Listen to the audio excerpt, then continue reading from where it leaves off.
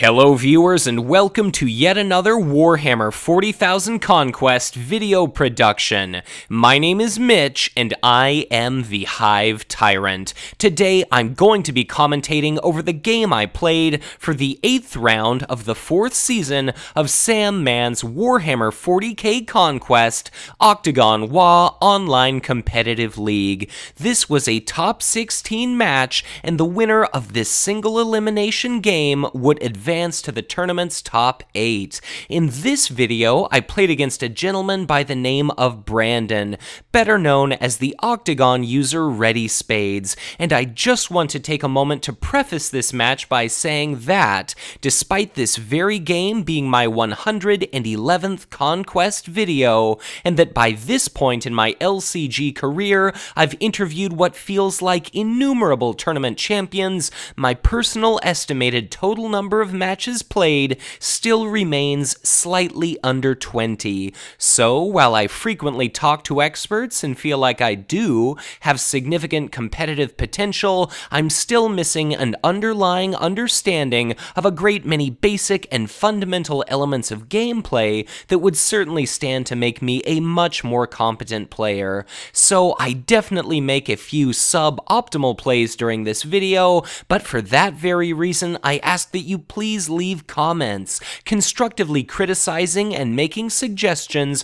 for how I could improve and what I could have done differently, because with your assistance, hopefully someday I can indeed reach the level of skill and experience required to develop into a truly formidable tournament player. So, if you enjoy this video and would like to see me play out and commentate more matches of my own, be sure to let me know in a comment. But in any case, let's get our video started with a mirror match between myself and Ready Spades, both playing as Ragnar Blackmane.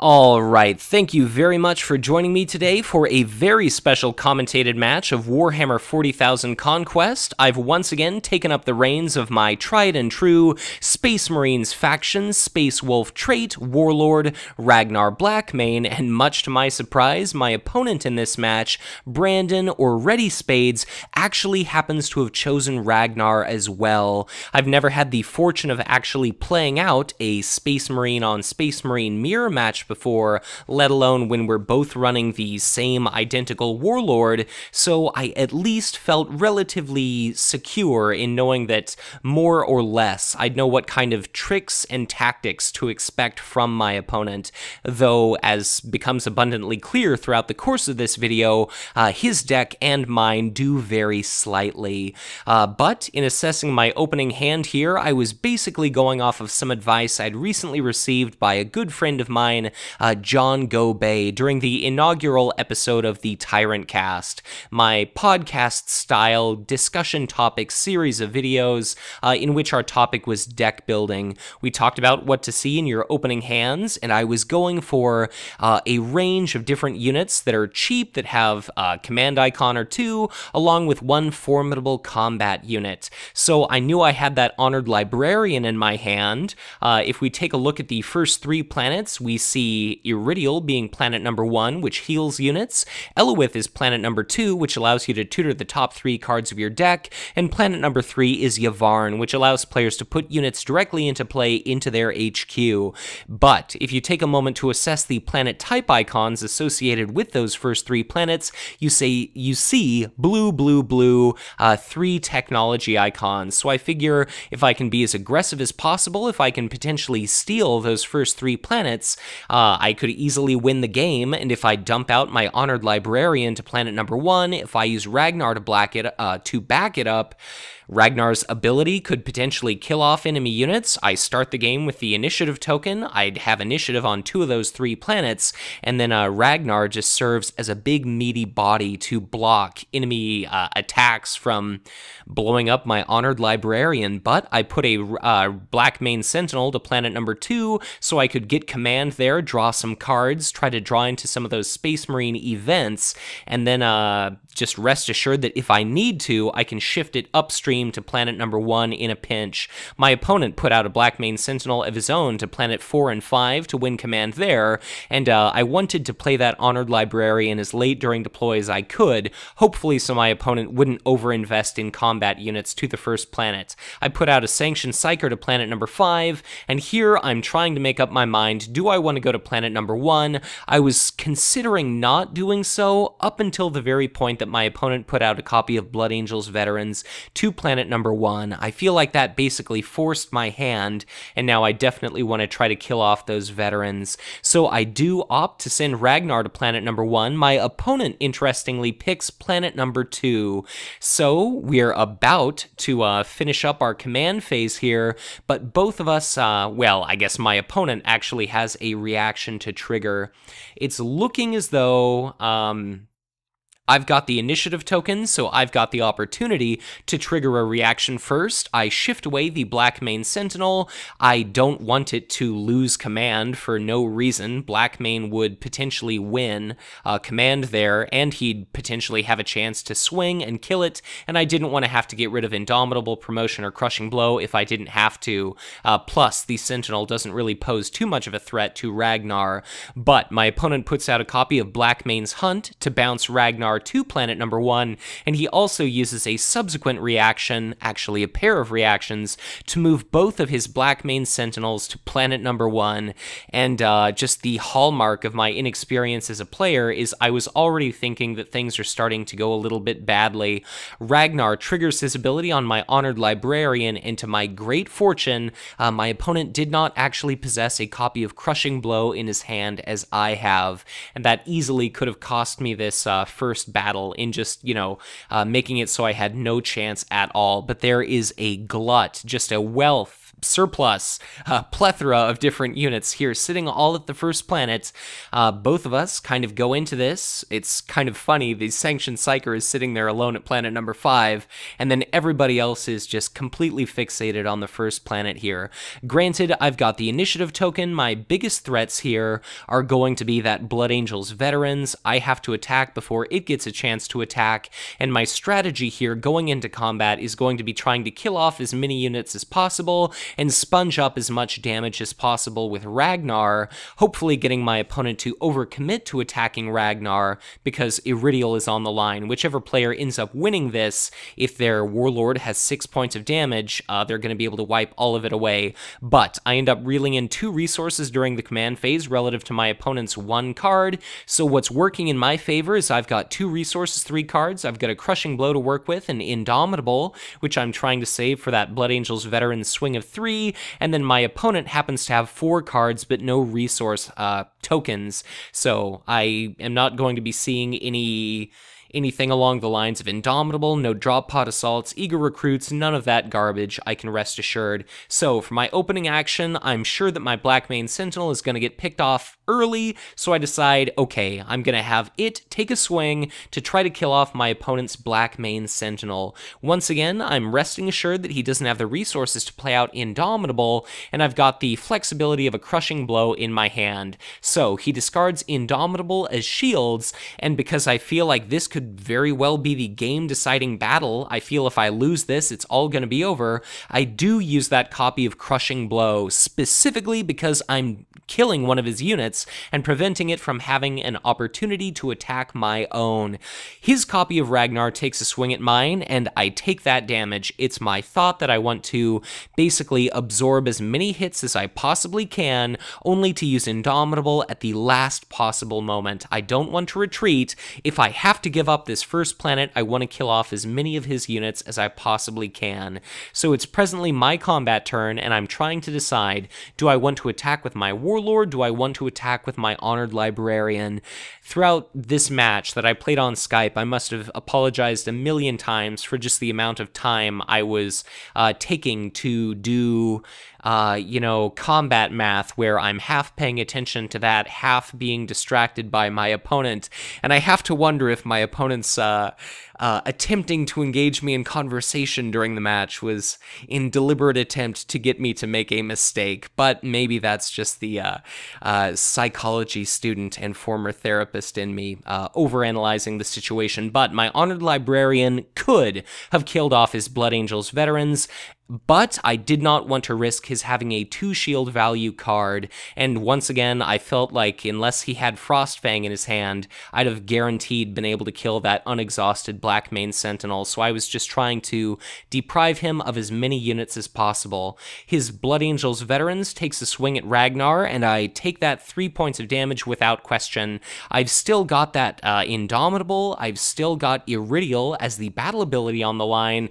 and now that his Blood Angels veterans is exhausted, I'm trying to think. I do not actually let go of that shift arrow, so I don't have to do the awkward takesy-backsies thing, and I'm ultimately, I believe, going to decide on Ragnar attacking Ragnar. I'm not exactly sure if this was the correct decision or not, but I definitely want to get rid of that veterans. I definitely want to try to give Ragnar reason to leave the planet. I want to make my opponent afraid that I might use a drop pod assault or something like that, but it looks like I do ultimately settle on that Blood Angels veterans, which I'm happy about. That's what I would have done in hindsight, so I'm glad that in the past I did what I'd have done, I don't know, an hour after I played this match. But the Blood Angels veterans takes 2 points of damage, and now that makes me rest assured that since I've got the first attack, I've got the initiative token, I'll be able to clear it out almost certainly. Well, in fact, certainly,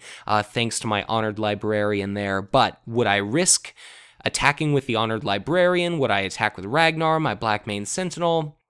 Our combat round comes to a close, and I've got the opportunity to retreat first. I'm trying to think, trying to do combat math in my head, but it's difficult when you've got an opponent on Skype and the pressure's on. I don't want to be rude, but at the same time, I really want to focus on my math. But I take this opportunity to remove Ragnar from the situation. I'm thinking to myself, if I can get my opponent to overextend, I've got that Indomitable to rely on. For all my opponent knows, maybe I've got a drop pod assault or eager recruit, but I think that's probably pretty unlikely. I think I'd have probably used it by now had I had that in my hand. So again, to play it safe, my Honored Librarian kills off that Blood Angels veterans, and now I'm trying to decide what exactly do I want to do. I decide to play out a copy of Indomitable. In retrospect, I believe what I should have done is actually just discarded that as shields. My opponent had an opportunity earlier to play a Crushing Blow to kill off my Honored Librarian, so I think in hindsight, since he didn't do it then, I should have rest assured that he did not have it in his hand. So I think that that's one single resource token that I've effectively wasted, because unless my opponent does Area Effect or something like that, that Indomitable could have been better spent to absorb the attack of, say, Blood Angels Veterans or Honored Librarian, anything like that. You know, considering Ragnar plays Catachan Outposts, blah, blah, blah. But I take a swing with my Sentinel for 2, Ragnar takes a bit of damage, I've got 1 resource, 1 card, my opponent has 0 resources and 3 cards, and at the end of the combat round, my opponent doesn't want to give me the opportunity to attack with my Honored Librarian and risk his Ragnar being bloodied, so he ends up retreating. That means I win the battle at the first planet, and I'm able to trigger Iridial's battle ability, and though I was all but certain I was going to just be outright destroyed at the first planet, once again, a lack of confidence in myself, lack of faith in my conquest abilities just because of the low number of games I've played relative to my video count. I do manage to win that combat, and things are looking pretty decent for me at this point, but our headquarters phase comes and goes. Barlas is our new planet number 5. That's going to be the card-discard planet. I didn't mention it before, but our current planet number 3 is Farron, which routes non-Warlord units, and planet number 4 is going to be Ossus 4. So at the present moment, I don't have very many cards, but I do have quite a few more resources than I do cards. I put a Void Pirate out to planet number 5, my opponent puts a 10th Company Scout to planet number 3, so he's going for resources and I'm going for cards. He uses the remainder of his resources, to my dismay, to play out a kind of frustratingly powerful combat unit. I was hoping to once again sweep the first planet, but that Blood Angels Veterans is definitely going to be complicating things. One of my areas of weakness weakness is that I always try to play the shortest game possible. I always assume my opponents are far more skillful than myself, so if I can finish a game early, I give less opportunity for my opponent to really demonstrate their superiority to me. They have fewer opportunities for me to make mistakes, and I feel it kind of helps shore up some of my weaknesses. So I decide, okay, I'm going to go with my hyper-aggressive playstyle. I'm going to try to pressure that first planet. I don't have any shield icons in my hand, but I'm hoping that I'll be able to draw some of those during combat, or during the command phase here. So I put the Siege Force to planet number 1. I am basically convincing myself that I need to be sending my Warlord to planet number 1. And I'm trying to think, do I want to go to planet number 1? Do I want to go to planet number 2? If I go to planet number 2, then I'm going to forego my early game victory condition through blue icons. I'd have to rely on strong point or something like that. But my opponent also selects planet number 1. He's going to have the opportunity to trigger his reaction first. And now, you know, to my frustrated dismay, I don't have any shield cards. He targets my Imperial Fist Siege Force, and it's immediately going to be destroyed, so that kind of sucks. That's not going to do me any good, and that's going to afford my opponent here the opportunity to win command. So I choose to trigger my reaction at Ragnar Blackmane, just so I can put as much pressure on him as I possibly can, because if I can get him to retreat, I could potentially win the battle at that planet, and he ends up actually discarding a drop pod assault as shield, so I definitely like to see that effect. I end up winning command on 2 different planets. I get a grand total of 3 cards, 2 resources, relative to my opponent's 2 cards and 2 resources, so my Void Pirate's doing a little bit of work there. I've currently got 4 resources, 4 cards, relative to my opponent's 2 resources and 4 cards.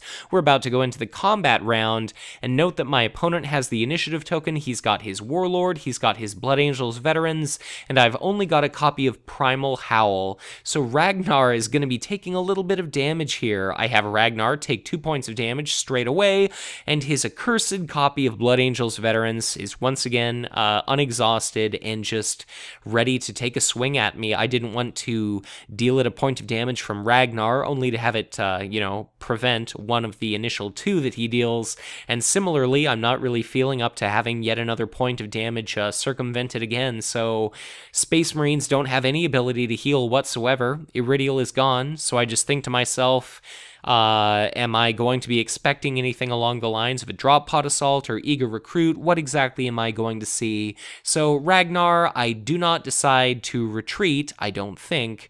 I decide to take a swing at his Warlord and put him at 3 remaining hit points. So, is my opponent going to shield? He's only got 4 cards in hand. What is he going to do? He decides to take that damage, and that means his Blood Angels Veterans is going to have an opportunity to take a swing at me, and that means Ragnar is going to be sitting at 5 points of damage, putting me dangerously close to being bloodied. And now I'm entirely at my opponent's mercy. The combat round is going to come to an end here, save for actions. My opponent has 2 resources. What does that mean? It could mean drop pod assault. It could mean 2 eager recruits. We see a drop pod assault hit the table to my dismay, and I just hope and pray that it whiffs. What exactly are we going to see? Maybe he'll only find a sanctioned psyker? Alas, no. What is the worst thing he could have possibly drawn? An honored librarian. And that is just a complete nightmare. He's got his Warlord sitting there, he's got his Blood Angels Veterans sitting there. Ragnar has 2 hit points left. All I can do is shield 2. Ragnar takes a swing of 4, and my only option is to, you know, bloody Ragnar. So, fortunately, my opponent no longer has any additional combat actions, and, you know, if a new round of combat starts, it's going to be my opponent's opportunity to attack. He's got the initiative token. I'm not going to be able to win this battle, so I'm going to cut my losses. My opponent indicates that he's going to retreat his Warlord alone, and instead of falling victim to the sunk cost fallacy, I decide, okay, I'm going to get the hell out of there. So my unit's ready, and in just a moment, I'll be retreating those. Okay, so now we finally see that retreat. So, after at the onset of the first battle, I was convinced I was doing great. Now that our second battle has concluded, I'm convinced that I'm about to be smashed. But what have I demonstrated that I can do passably well in past videos? I can attempt to recover from doing poorly. So, my opponent triggers the battle ability there of Eloith. He's going to win that one technology icon. And now I've got to reassess my victory condition. Okay, Eloith is going to be gone. It's vanished into the mist. We see our headquarters phase come and go. Our new 5th planet is Karnath, the trigger any battle ability planet. I draw Eager Recruit and Frostfang. I've got 8 resources, 6 cards. My opponent has 4 resources, 6 cards. I'm thinking to myself, okay, try to outplay him during command, try to deploy pretty heavily in regard to units at planet number 1 and planet number 2. I do have one material strong point and technology icon, 1 red, 1 blue, 1 green. Our first and second planets both have red icons, so I could potentially win our first planet and our second, and win through red. I could potentially win through green at first planet and green at third planet. Granted, Ragnar is bloodied, but I feel like if I play things out the right way, I've got double the resources in my opponent. I ended up getting an Eager Recruit, which is a fantastic combat trick. I've got Primal Howl and Frostfang as shields. I feel like I'm not completely hopeless yet. The Honored Librarian and Blood Angels veterans are going to be showing up exhausted to whatever planet they commit to, so I'm thinking to myself, how can I try and win this one? I'm assessing my hand, and I'm very much wanting to react to my opponent. I'm trying to think, I want to block him in as many planets as possible in a command sense, and I want to win as many planets as possible in a command sense. We'll note, in hindsight, that I'm taking longer to think of these actions the first time than I am, trying to buy myself time commentating here. But I thought this was a fairly clever play of mine. My opponent puts out a Rogue Trader to planet number 5, that's all well and good, but I put a Blackmane Sentinel to planet number 1, and this allows me awesome flexibility. If my opponent goes to planets, okay, I'm thinking in my mind I'm gonna send Ragnar to planet number 2, because that could ultimately be my victory planet. That way, if he pushes planet number 1, if my Blackmane Sentinel is in jeopardy of being killed, because his Warlord would be present, he'd get the initiative token, I can trigger its reaction to move it to planet number 2, and then it'll be ready to provide a nice bit of a wall, at least during my next turn. And I can do the route thing if I win a battle there. I feel in my mind it was working out like a pretty clever tactic. And similarly, if my opponent went to planet number, I suppose, anywhere but planet number 1, I could also maybe just kind of adjust to that once I had all the information. But really, all I had in my mind was, I'd like to go to planet number 2, and I can do the Blackmane Sentinel trick to pose some threat to planet number 1. So I could basically kind of force my opponent to go to planet number 1 there. But we see an Imperial Fist Siege Force go to planet number 4. It routes my Void Pirate, but that doesn't make too much of a difference. I suppose it's fine if my opponent wins the battle at planet number, or if he wins command at planet number 4, I'll still likely be able to draw a card thanks to that Void Pirate. But I'm just trying to think, is it safe if I go to planet number 2? In retrospect, I'm not entirely certain why I was so sure. I guess I honestly had no idea where my opponent was going to send his units. It would definitely work out favorably if he did not pick out planet number 1, but I was at a bit of a loss for what to expect in regard to where he might go.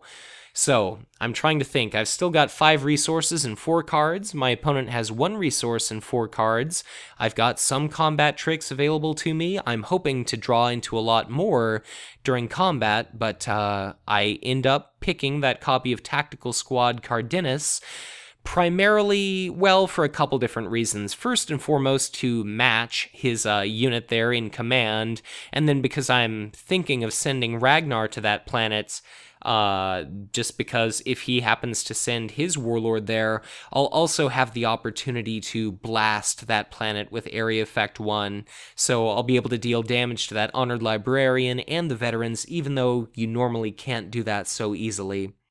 So I indicate planet number 2, and my opponent also indicates planet number 2. I suppose he was hoping I'd have gone further down the line so that he could win that early on battle and rout one of my units, and then set himself up very nicely to block off my inevitable victory condition here. I'm going to remember to exhaust my Blackmane Sentinel and my Honored Librarian in just a moment, but we've got a few different reactions here. I'm going to go ahead and trigger a Primal Howl. Even though it itself is a powerful shield card, I want to just chance drawing more, combat tricks. I've got 3 resources, that's plenty to work with.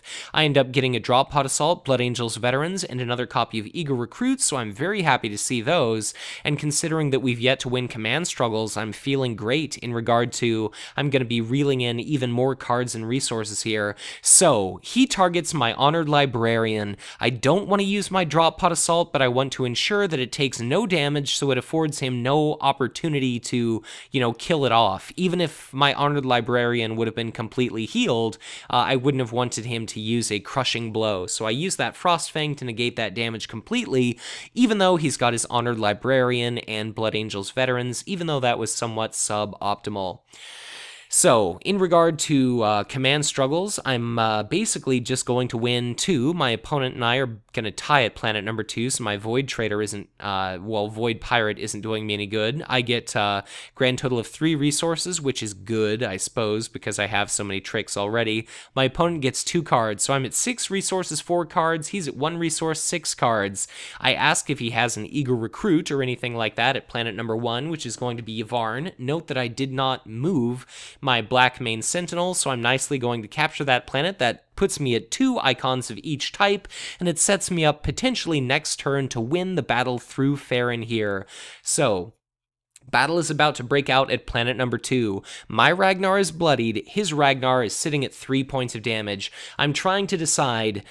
I've got Ragnar, he's got 5 hit points. I can basically trigger this area effect volley, but I run a little bit of a risk. If he attacks me with one of his 2 damage units, I could block it with Drop Pod Assault. He could use 3 crushing blows, kill my Warlord, and basically kill me outright, but at one point I check the remaining number of cards in his deck, and I'm taking a bit of a calculated risk in thinking that he's unlikely to have drawn all 3 copies of that in the 6 cards in his hand within the 20, less like, 15 or 16 cards that he's drawn thus far. So I use my opportunity to do Tactical Squad Cardenas to do 1 area effect damage.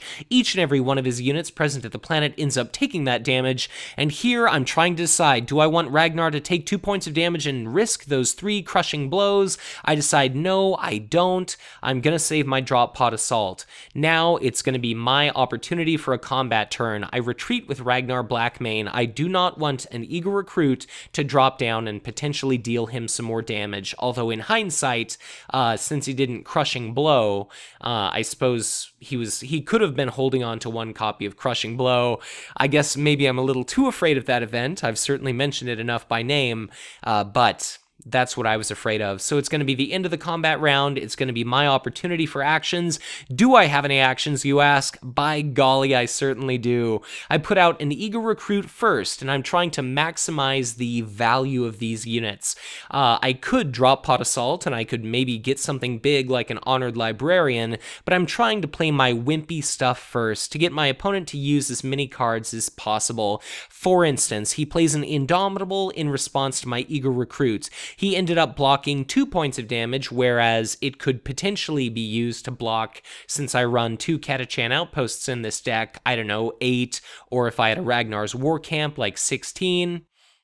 So the Eager Recruit takes a swing at Ragnar, he blocks it all, he has no actions, he's out of resources. I play my second copy of Eager Recruit, I've got the initiative token, and I once again take a swing. Now his Ragnar Blackmane is bloodied, and as we go into combat, I'm going to have the initiative token. So he's got 2 wounded units at this planet, and I've just got a glut of different units here. I know that this planet is my victory condition, so I feel as though there's no need whatsoever to hold on to this unit.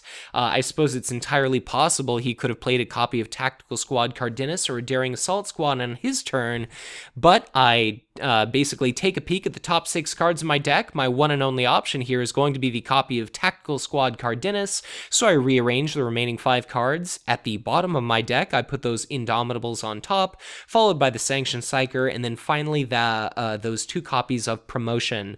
So Tactical Squad Cardenas is in play. My opponent once again has no actions, and I use this opportunity to see just if my opponent has any shield cards whatsoever. So under normal circumstances, I'm not thrilled to see these Tactical Squad Cardenases here, but they do another point of damage onto the Blood Angels veterans, and they outright kill off my opponent's Honored Librarian. I remember at the very first match of Conquest I ever played, those Librarians felt all but indestructible, and now I'm actually feeling pretty good about them, so I've just got this enormous surplus of combat units all sitting at our soon-to-be planet number 1. There are no more combats to be conducted, and presently I'm feeling very, very good. I've got the 2 tac squads, my Blackmane Sentinel, I've got my Honored Librarian, both Eager Recruits, I've got my Void Pirate, I've got in my hand an Honored Librarian and Blood Angels veterans, I've got an Iron Guard Recruit, and at this point, my opponent over Skype ends up calling out GG, so a good game. He realizes that this planet, as my victory condition, is going to be just entirely futile should he attempt to push and play and try to win this game. He does a little bit of a last-minute Hail Mary there in that Ragnar's War Camp before he ultimately calls out GG, but a spectacularly well played on behalf of Ready Spades. His Warlord was bloody. He had the initiative token, but either I'd have handily won the first planet, or he'd have maybe sent his units to the first planet, used a combat action to retreat, I'd have been able to kill off his Blood Angels veterans, or in any case, I just had such a sheer weighty bulk of units that I'd have been able to beat him down, and slowly but surely won the battle, no matter what I'd have drawn during the combat phase. I could have put out that Iron Guard Recruits to try to serve to deprive my opponent of command. I could have tried to draw some additional cards, get some additional just combat tricks to seal the deal there, but once again, I'll just say very well played and a spectacular match today from Ready Spades. Thank you so much to him for allowing me to record this spectacular game, and thank you for watching. This concludes the 8th week of Sam Mann's Warhammer 40k Conquest Octagon WA Online Competitive League, and at this point, I've gone 6-2, 6 wins, 2 losses. I've made the top 8 in the tournament, and next week, the top 4 is going to be on the line, so thank you very much for taking this journey with me. I certainly hope you enjoyed this special video today, but with that said, if you enjoyed this content, be sure to hit that like button and subscribe to my channel if you've not done so already, or if you are already subscribed, as ever, you're always encouraged to share this content, as the more viewers there are that stumble upon these videos, the more people may investigate Conquest, they may try out the game, like what they experience, join our community, and all together, we send the message to Fantasy Flight Games to continue to support this fantastic product. If at any point you'd like to get in touch with me, either to just touch base through Twitter or through Facebook, you're welcome to do so, and I'm always on the lookout for games to spectate, record, and commentate. And especially if you have access to live-action, isometric HD camera recorded gameplay, I'd be absolutely honored and flattered to commentate games of that kind. If at any point you'd like to give back to the Hive Tyrant and donate $1 or $2 on a strictly monthly basis to help me recover some of my file hosting and operating expenses, I'd be honored were you to visit my Patreon. But as ever, thank you so much for watching, and once again, be sure to check back in again soon for ever more Conquest LCG content to come.